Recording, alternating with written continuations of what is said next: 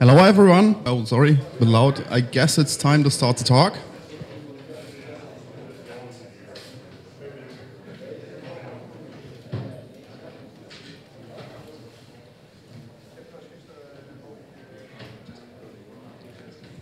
Oh, thanks.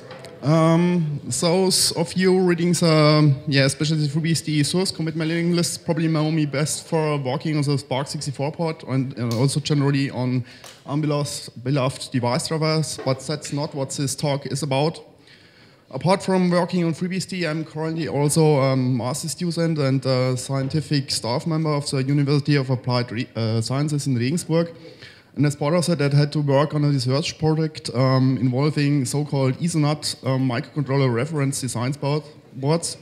And these boards turned out to be rather interesting, and I decided to delve some more into them beyond what was actually needed for that project. And that's what this talk is about, finally. So before I start, I still want to set some things straight. First off, I'm in no way affiliated with Ignite GmbH, which sells these boards. I just regularly bought them. I don't get no money from them. Also, from me, it's rather unusual to give a talk without writing a paper. So I ended up with having a lot of information in the slides, and the whole talk is a bit more workshop style. I hope that's okay for you. Also, this is my first regular talk at BSDcon, EuroBSDcon, so hopefully you bear with me. As you can see here, I have a FreeBSD logo here, but the talk isn't solely about FreeBSD, but at least in some way FreeBSD centric, so that's why I kept that logo from the slide templates. So to finally begin, this is a rather intentionally crowded slide to introduce some abbreviations. It's from another talk I gave on introduction to embedded system prototyping. Probably for this audience, I don't really need to explain these abbreviations, except maybe for if you're not familiar with embedded systems with JTAG, which is debugging interface,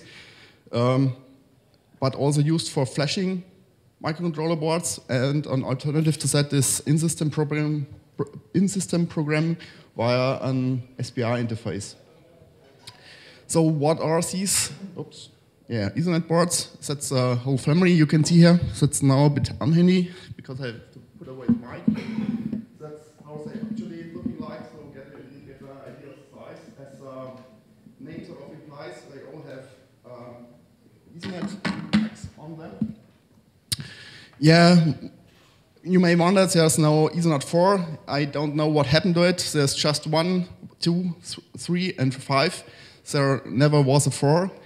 So Ethernet 1 is designed from 2004 and still sold. It costs about 85 euros today. And Ethernet 5 is the 2011 design, currently sold for 185 euros. Obviously, that's way more what, for example, a Raspberry Pi costs, but also the targeted audience of these boards is different from that other boards. For example, the Raspberry Pi doesn't even have an RTC chip, a real-time clock chip on it. I'll talk about a bit more about the hardware of these boards in the next slides, but some things noteworthy here is the Ethernet 2 is basically the same as the Ethernet 1, except for more RAM, RS485 interface, and it's also certified for the full industrial temperature range from, I think, minus 40 to plus 85 degrees Celsius. Yes, that's right.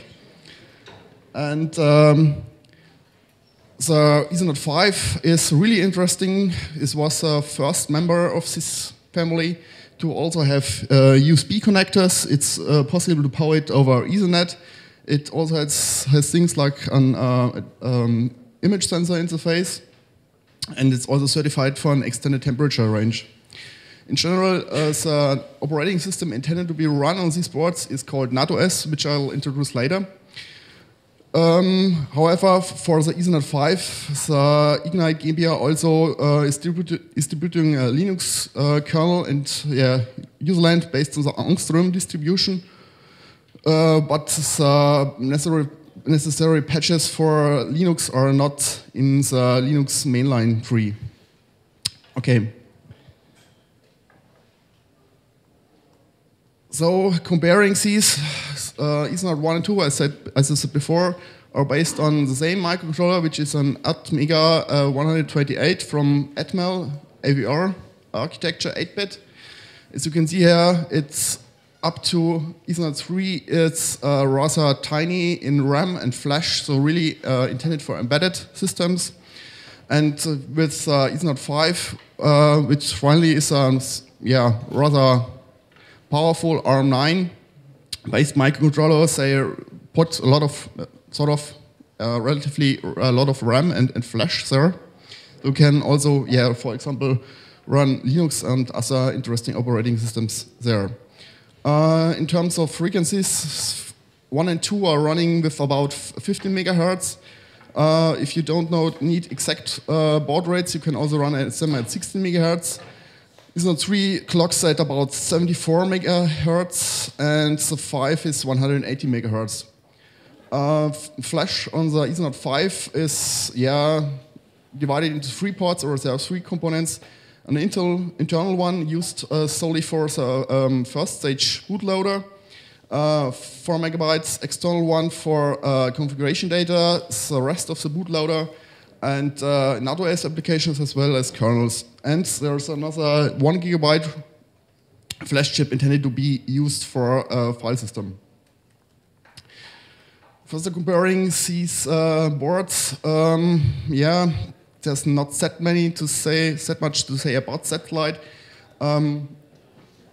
You don't need to wonder why, also based on the same microcontroller, the Ethernet 2 has more GPIO lines because there is an additional multiplexer on it. And the 4M for NVRAM configuration data here are in brackets because it's shared with or it's the same, actually it's the same flash chip also used for the bootloader stuff and kernels and applications. So if you're looking into embedded systems, obviously power consumption is interesting. That's what I measured in reality. For the Ethernet 1, it's about 1 watts with the application I had to use or I developed as part of the SAT research project. And the Ethernet 5 booted from an SD card with also an Ethernet link up is about 2 watts. So now the real interesting thing about these boards, in my opinion, is that all layouts and schematics are distributed under BSD style license. In this case, you see the license of the Ethernet 1. It's the same for the rest of them. I actually intended to use these schematics, to build my own version of an Ethernet 2. Unfortunately, that project was cancelled. These are all the links for the respective layers and schematic files for the EuroBSD design software. The reason I collected them here is that they're a bit tricky to find because unfortunately most of them are only found on the German version of the homepage, but not the English one. Something I forgot to say, one nice feature of these families also is that they all have the pin-compatible expansion port. And there are some ready-made expansions you can find. For example, the MediaNut, which is an MP3 decoder. But if you Google around, you'll also find other projects like GPIB bus interface used for connecting measurement instruments. There's also a template available, layouts and schematics template, if you want to build your own extensions. So what about NatOS? It's a rather simple and small, but rather usable real-time operating system. It provides all features you expect for a real-time operating system, like cooperative multitasking, especially deterministic interrupt response times, and so on. It has support for all the typical communication protocols. For IPs, that's unfortunately currently only IP version 4, but IPv6 is in the works. One nice thing also is that sort of userland, which is in real userland because it's using the same aerospace, is largely POSIX compliant. As you'll say later, it's also rather simple to get used to it. And I, for myself, also ported software or applications between NatOS and POSIX, and it's straightforward. And of course, NatOS itself is also BSD style licensed. One nice feature is also that the kernel is modular and like a library. So if you build an application based on it, you don't have kernel with application with unused parts. It's only links in what actually is used. More features, obviously, all the hardware of the Ethernet family of boards is supported. However, they also support some additional microcontrollers and additional platforms. For example, actually the Game Boy Advance is a supported platform. Some resources for NatOS you should be aware of is, obviously the sources. And as of now, the current stable version is 4.10.3, which is also the first stable version to include support for FreeBSD as a host, but it's actually trivial to add support for other hosts like NetBSD and OpenBSD and so on. The wiki is also rather good with lots of examples, background information, and so on.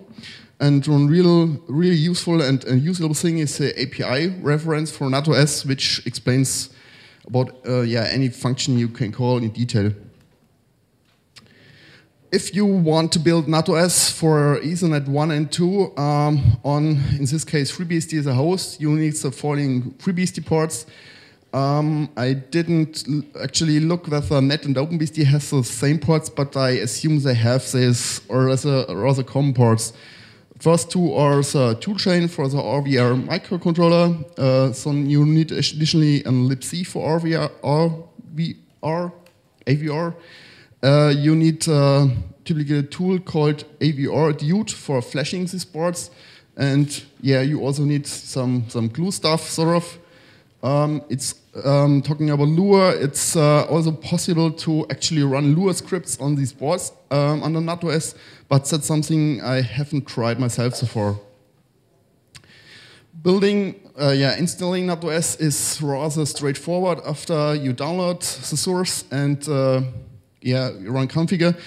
Two things you should disable, in my opinion, is the graphical version of natconf. I don't think you actually really need them. The command line version is basically fully sufficient, and adding the graphical versions just as a lot of dependency bloat. Another thing that's causing additional dependencies is the NAT discovery tool. Basically, that's a tool you can run to discover boards via Ethernet and configure static IP addresses of these boards, then used within NatOS. If you need that feature, you actually need to build NAT discovery. Apart from that, you probably can save or spare that dependencies.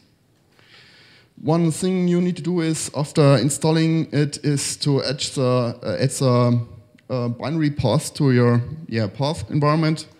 So two tools can be called.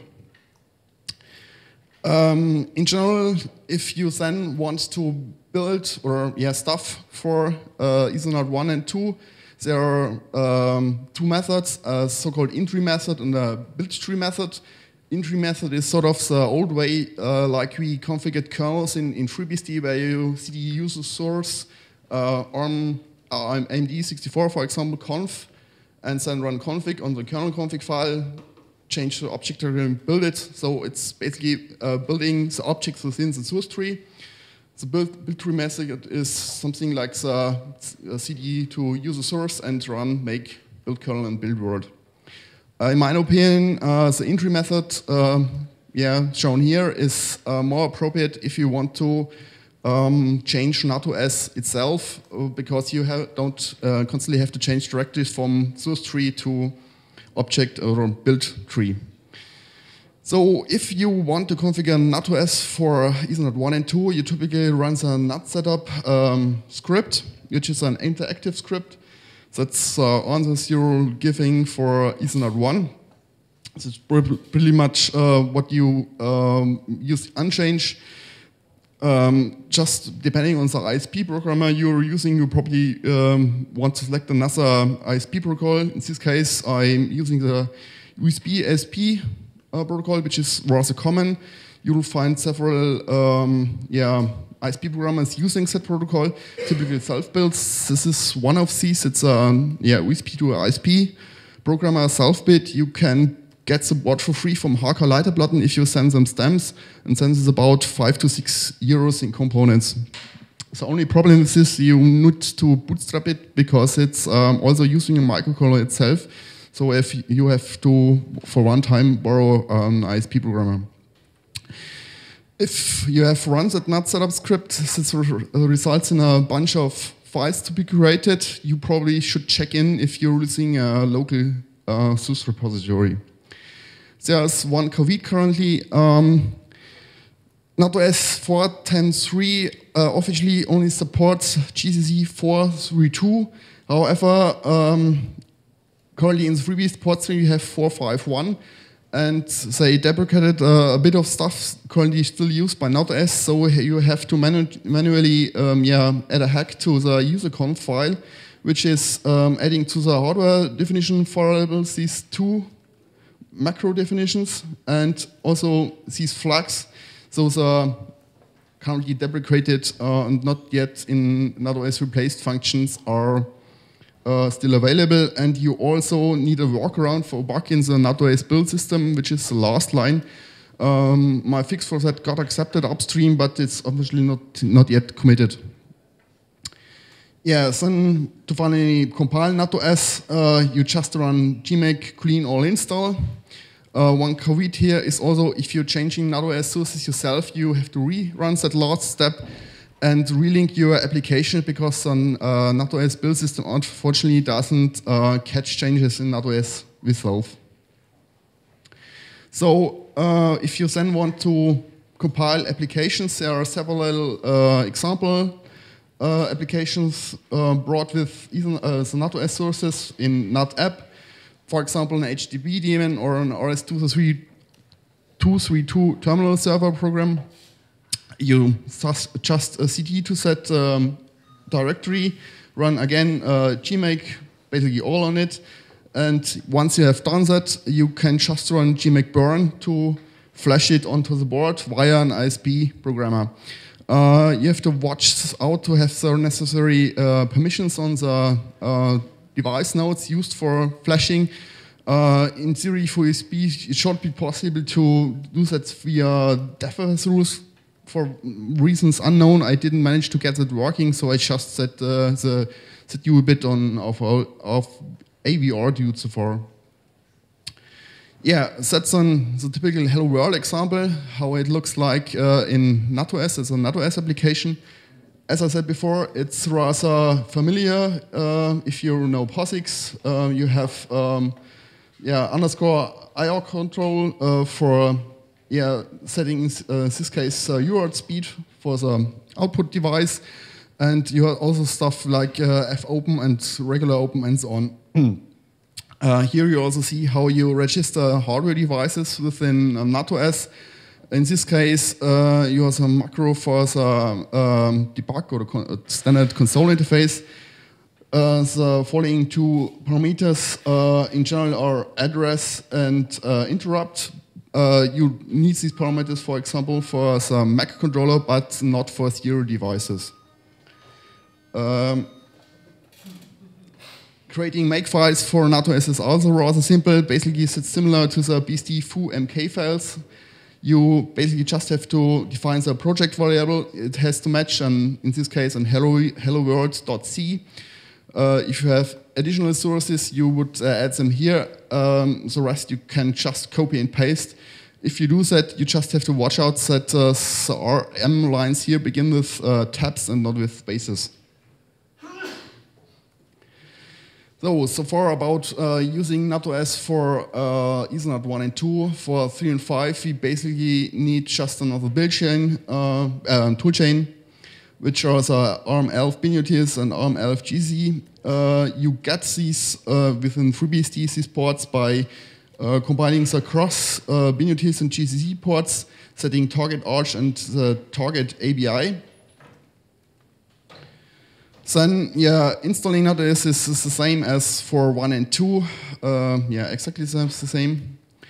Then in this case, I'm showing how the build tree method works. It's a bit more complicated than another setup one. You basically run nat configure with a bunch of options, which then creates a build tree for NatOS itself, which is called nat build, in this case 50F. Unfortunately, again, you need a hack to make it work with current FreeBSD ports, which is to change in natconf mk the name of the target binaries. I'm not really sure about the background here. Apparently, GCC and the Binotis guys decided to give them different names, and the FreeBSD ports haven't really caught up with that. And you currently have to do that by hand. Maybe there's a better way to use the newlib stuff. I'm not sure how the port is called. Newlib, no, yeah, whatever. Maybe it's a better way, but for now it's a hack that's working.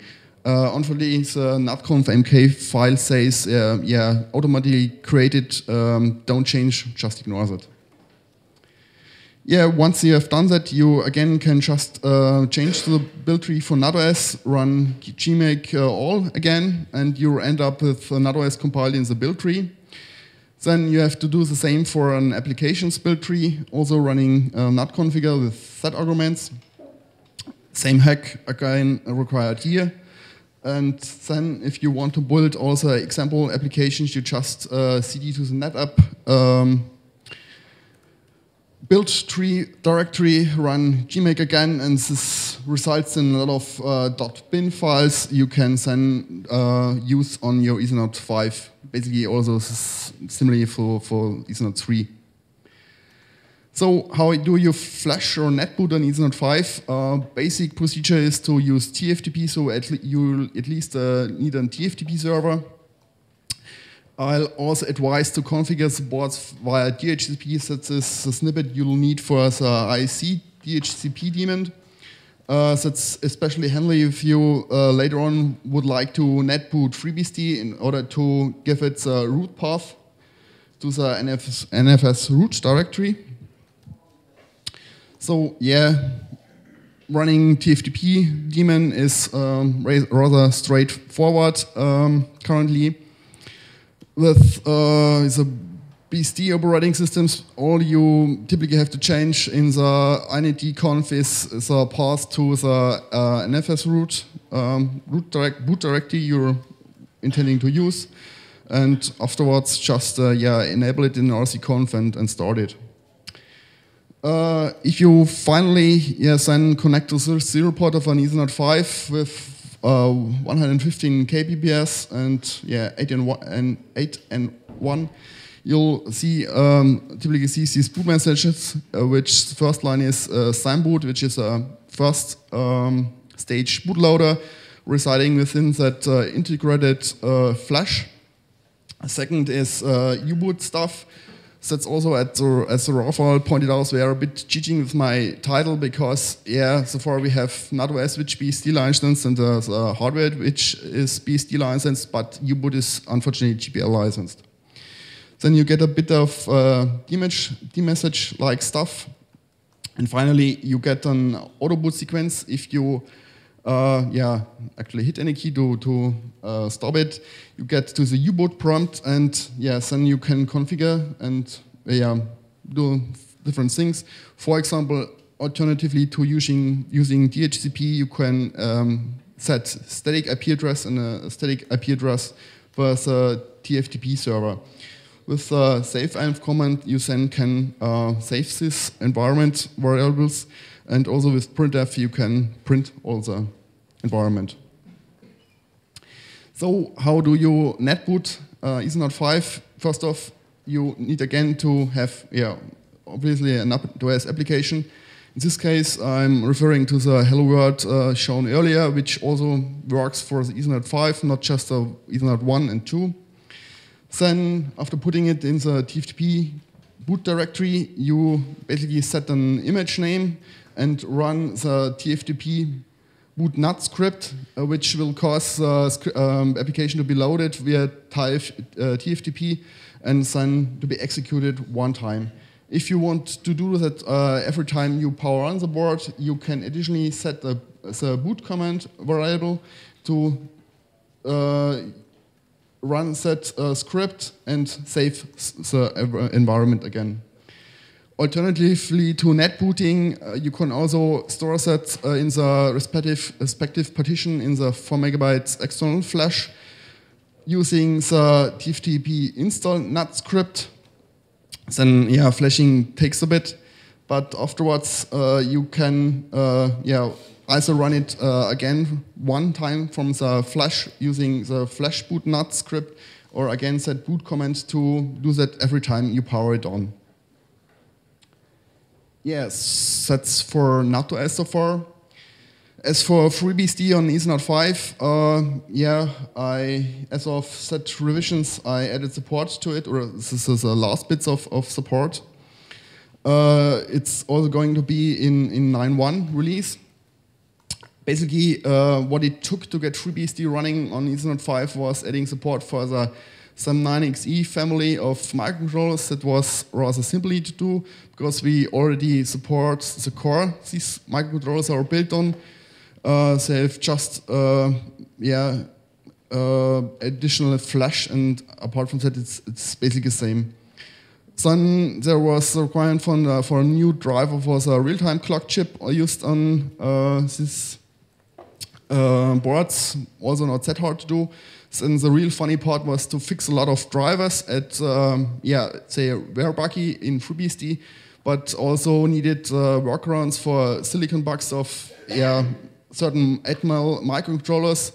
Not only the SAM9XE, but they also applying to other stuff. And yes, most interesting stuff was TWI is a two-wire interface controller, how Atmel calls their I2C controller, which just had no chance of working anywhere at all before, because it just didn't send a stop. I'll also like to thank Ian Lepore from Symmetricom at this point, who especially contributed fixes required for MMC, but also contributed some other bits of these fixes and reviewed several of them. All in all, this should make FreeBSD the first operating system, besides NatOS, of course, to support Ethernet 5 out of 3. As I said earlier, there's official Linux support, but it's not in the Linux mainline. So how do you compile userland, FreeBSD userland for Ethernet 5? Basically, this example refers to 9.1, but it's also the same for head. It's straightforward how you build within a cross environment. The only thing to watch out is especially the head to pass the malloc production macro, because otherwise the malloc debugging support will just blow an 128 megabytes system out of the water, sort of. The default kernel configuration file I'm shipping within FreeBSD is set up to do net booting. So if you don't want to do net booting but boot from an SD card instead, you have to replace in the kernel config file the above lines with root dev name option. And once you have done that, you can regularly build again and cross-build and kernel by again setting a target to ARM, giving the kernel configuration config file name and run build kernel. Then once you have built world and kernel for the Ethernet 5, you have to, for an NFF route, to install that objects by running the install kernel, install world, and distribution targets. Again, straightforward, as you do cross-building, the only thing to watch out in this case is to set kernel_ko to kernel.bin, because that's what you want to boot on the boards and not the regular binary called kernel. Afterwards, you probably want to disable sendmail totally and enable SSHD on the boards. It's done via calling sys commands, and once you have done that, you're basically finished with having an NFS route appropriate for Ethernet 5. I prepared that for 9.1 RC2 via a Strobl you can download from the people org. And basically that's also the same for building a route that is intended to be placed on an MMC or SD card. Then if you want to netboot FreeBSD, obviously you have for one time to make sure your NFS server host is running, for example, like in this case. Yes, and on the Ethernet 5 itself, we have to do a bit of magic, setting environment variables and sort of adding scripts. Most important ones is running the power man on command to power on the peripherals on the board. You also need to set some variables used by other parts of the U-boot support. In this case, start and end are not really needed for net booting, just for flashing, but the same sort of script is also used for flash booting from flash later on. Then you have to create a sort of script to boot FreeBSD via TFTP, and in the end save all the environment. Once you have done that, booting FreeBSD via network is as simple as running TFTP boot FreeBSD. Or if you want to do again that on every power up of the board, you can again alter the boot command variable to do that automatically. If you want to install FreeBSD on an SD card, basically what you do is buy a new card, and that's how they typically look like. They have FAT stuff on it. These are the usual commands to delete what you find there. In general, you can do that either by for one-time net booting an Ethernet 5 baud via network, or you can use one of those MNC SD adapters or readers, as called, also serious for writing, and connect it to your regular PC and do that stuff there. That's how you create then UFS partitioning and file system used for FreeBSD on the Ethernet 5. And once you have UFS'd it and mounted the file system on the SD card, you sort of install regularly the userland bits built earlier by either setting the dustier or copying what you have over. Then again, if you want to boot from that card, you have to again create some magic. The first part up to creating select FreeBSD is the same as I've shown earlier for net booting. The only difference here then is a TFTP install FreeBSD script and then a flash boot FreeBSD script. Once that's done, you can run TFTP install FreeBSD to boot via TFTP or load via TFTP the kernel, and then it's flashed, which takes a while, about, I think, 20 to 30 seconds. Also, one problem here is that the Linux partition we are abusing for this is limited to 2.6 megabytes currently. That's a rather tight fit. And once you have FreeBSD on there, it's a bit, in my opinion, simpler to flash its kernel. You can just use DD to that device. As I said earlier, it takes a while for both methods to complete. Also, we have to watch out to use the right kernel for SD booting. As I said earlier, you have to set the root def name as appropriate, and also we have to fetch the kernel.bin file for that. Again, I've prepared such a kernel, which you can download from people.freebsd.org. Once you have flashed the kernel to the board, it's again simple to run flash boot FreeBSD. And again, by boot command altering, you can do that automatically on boot. Yeah, some to-dos for FreeBSD on Ethernet 5. That's not that much stuff to do. Currently, we're missing a driver with a power management controller, which allows to turn off certain parts of the board or peripherals on the board. It's not hard to do. The main question is what will really happen if you just turn off the clock of the Ethernet controller. It's something to try and maybe not provide. Then getting bootloader to work is certainly very desirable. As I said earlier, we currently have a tight match with the kernel in Flash. Using bootloader would circumvent it, probably also speed up boot times quite a bit. I only looked at it for a short time. It didn't work out of the box, but it could be that all that's required to get it working is to build a new bootloader image with the config API stuff enabled.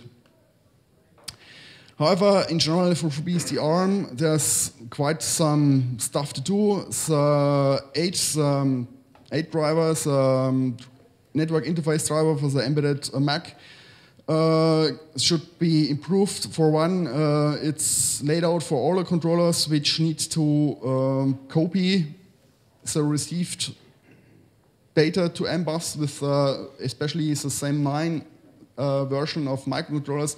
You can directly receive into MBUS. That's something you really want for speed. And also, I discovered reliability problems with the driver. For TCP, it's just working fine. However, for UDP, for example, when copying large amounts of data via NFS, it sometimes just batches and you can't recover. So I have no idea for what the problem really is, but that's also something that needs to be fixed, but isn't really Ethernet 5 specific. There's a lot of stuff to do in the SPI land. Mainly, we're currently lacking a way to let client device drivers say what the hardware supports in speed. Currently, we just can assume that only the lowest one possible that is supported. We need a framework to tell the upper layers what the maximum hardware really supports. Also for the AT91 SPI controller implementations, there's some strange bug I haven't managed to nail down so far, that when actually using speed supported by the hardware, or higher speed supported by the hardware, I get data corruption. The only working variant currently is to run it lowest possible speed. That's also not very desirable. There's room for improvement in the machine-dependent BSD implementation, especially regarding cache flushing. There are some corner cases not caught currently. USB is rather problematic at that point in time. Some while ago, there were some changes which blow the ARM and MID support out of the water because it's not really using BSDM's the way intended, but even before that breakage, it wasn't stable on ARM. It worked for simple stuff like RS-232 controllers, but if you try to mount a file system or use a file system via OSP, sooner or later that stuff blows up. Also, thankfully, we finally got the NAND framework, and as I said earlier, the Ethernet 5 ports provide 1 GB of flash for a file system. That's currently not usable within FreeBSD, and we also need a driver to hook up the Atmel part with that framework. I haven't looked at it how complicated would it be to implement that. I hopefully will get to it sometime, or maybe someone else would also be great. Yeah, that's everything from my part so far. I'd like to thank the organizers to select my talk. Yeah, and as I said earlier, Ian Lepore for also contributing some fixes here. does anybody have any questions? Yeah. Are we still need to malloc production for 9.1? No, maybe I wasn't really clear about that. In the stable branches, we're by default disabling it. But if you build head, as you probably know yourself, you really need that it won't work. I just wanted to give sort of an universal command which works for both stable and head branches. Sorry if it wasn't clear before.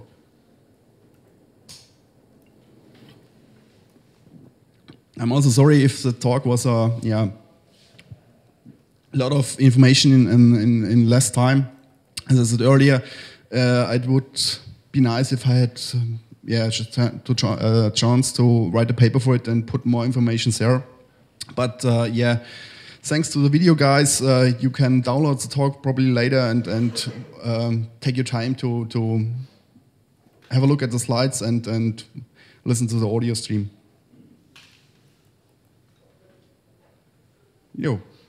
Then thanks for attending.